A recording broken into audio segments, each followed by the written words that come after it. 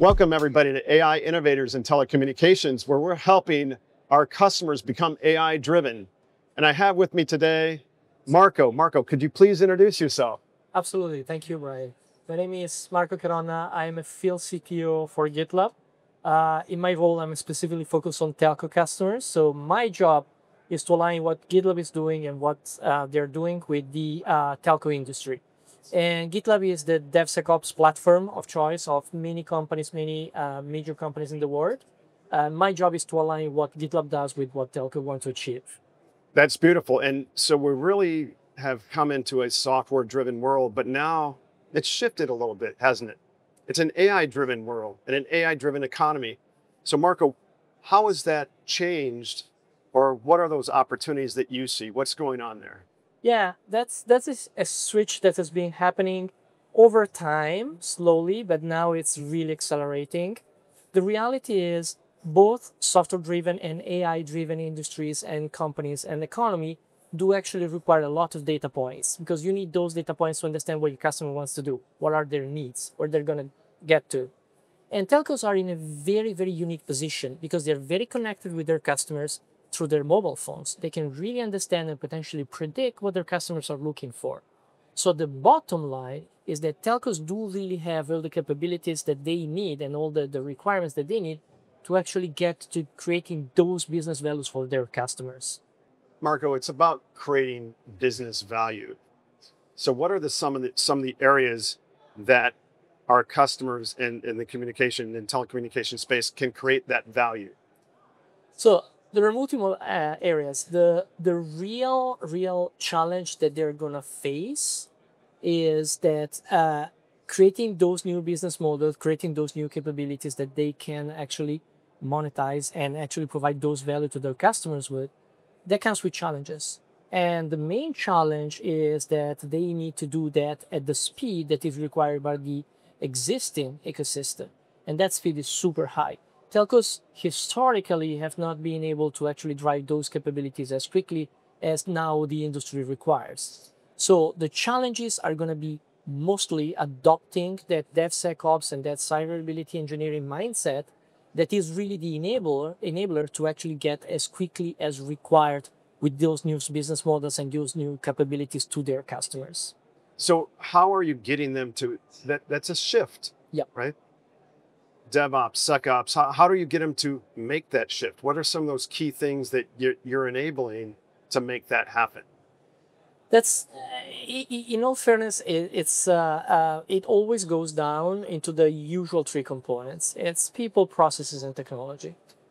And the challenge is that those requires a very new approach. So those people, process, and technology needs to really change. If we look at the process standpoint, adopting those DevSecOps and site reliability engineering processes is going to be very daunting. It really requires a shift in the mindset, in the processes, in the way you actually implement things. Most importantly, adopting a value stream management approach, which allows you to collect the data points on how really long it takes to actually deliver a capability or value to your customers, and then understanding what are the bottlenecks and potentially trying to identify optimization plans around that. That's going to take some time. It's a very, very important shift in the mindset.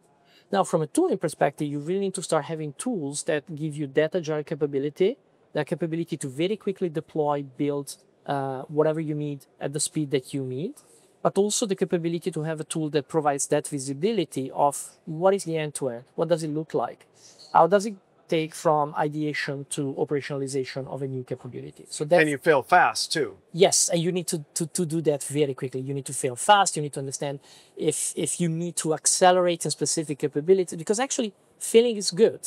As quickly as you fail, the faster you fail, the faster you can actually restart and find new capabilities. But that is a change of mindset as well. It's an incredible failing change. Fast, saying fail fast and failing is good, not something we as humans think of. How do you get that ingrained? That's a good point. And it's even more challenging with telcos because there are things that they cannot fail with. And that's table stake. I agree. There are regulations that actually says this is a mission critical infrastructure. You cannot fail there. But at the same time, the fact that you cannot fail cannot make you move slowly, because the reality is that the industry, the economy, customers do actually want something which moves at a faster pace. So the bottom line is having tools that allow you to fail fast where you can, but allow you to move fast with very strict regulations, security, wherever you cannot fail, having tools that can give you those capabilities altogether, that's what is going to make the difference. So you still have the guardrails, but you're presenting the opportunity to really go at speed, at AI speed is what I would say, because AI has accelerated how we do business, even from a year ago. Yep. So, and the AI innovation is really pushing to the limit the speed at which you can actually do things. And so, if you have capabilities that will allow you to accept a suggestion from an AI or even a command from an AI of what needs to be changed, but then pushed into a pipeline that actually assures that everything is going to be changed in a secure way and in a compliant way, that's how you get the best of the two worlds.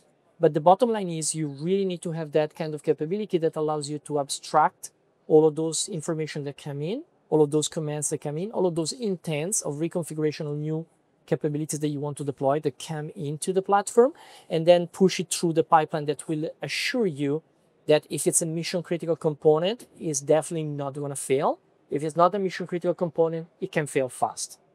So Marco, when we think about this, I mean, it's a vast space in telecommunications. Where should our customers start? So this is what we are seeing here at GitLab. Usually, the digital team is the one that is the more willing to actually embrace these new methodologies for the simple reason that they can fail. That's very easy. The network team is the one that usually is a little bit slower on the adoption for the simple reason that they cannot fail. And rightfully so, because if the network team fails, what is going to happen is that probably you're going to have an outage and people are going to be upset because they cannot use their phone. But most importantly, public sector is going to be upset because if there's a security notification that needs to be sent out, they're not going to be able to do that. That's a huge problem. So the network team, rightfully so, is the slower one.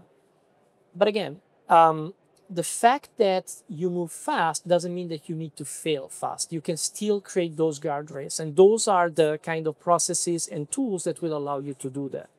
Now, the most important thing for me is also to think about the people side, because when you have the digital team which is willing to fail fast, potentially, because even on the digital side, that willingness to fail fast is kind of a challenge because the telco mindset is still there. But even when you have that kind of mindset where you can fail fast, the reality is that starting to actually push in that direction becomes very challenging. But the only way you can start pushing into that direction is to put people in a position into that kind of psychological safety where they can understand that they can build things, they can test those things very quickly, and they can have a very quick output from the tooling sets that they are using if something is really going to work or not. Then they operationalize it, they understand if it's profitable and if it's interesting for the customer, and then decide whether to decommission it or not. From a networking standpoint, same thing, just with a little bit more guardrails. But the reality is that if we can push the time that is required to make a change from 6 months through 6 weeks, for example, that's already a huge advantage, even on the networking side. Well, and on the network side, it's all about the autonomous network operations and what's happening there, because it does have those guardrails. And what I'm starting to think about too is how do Google Cloud and your company partner? How do we come together to make 1 + 1 = 3 for our customers? So that's a very, very interesting question. Let me step a little bit backward. One of the things that I think is going to be game-changing for telcos from a profitability and monetization standpoint is the capability to start onboarding B2B2X APIs through a marketplace so that they can resell those capabilities to their customers. Now, the challenge with that is that all of a sudden the telco infrastructure will need to be shared across all of these APIs, which potentially come from third parties as well. Which basically means that everything needs to change. The way you develop, the way you test, the way you onboard, the way you check your software supply chain, the way you operationalize. That change requires a shift in the mindset of people, a shift in the processes. So where, in my humble opinion, companies like GitLab and Google can really help and really can shine there is to help customers not just from a tool set and tooling standpoint, because GitLab and Google tools are made to be agile, but also from a processes standpoint. Those kind of DevSecOps and SRE mindset are ingrained in those two companies, in the GitLab and Google companies. That's right. And we can help customers do actually adopt the same kind of mindset. So I think from an operationalization standpoint of this more agile work, this capability to potentially onboard third parties, to potentially resell third parties, to have this shared infrastructure that is provided across different vendors and different consumers, that's where GitLab and Google can really help the telco industry. So really moving dev and SecOps at AI speed is the goal here.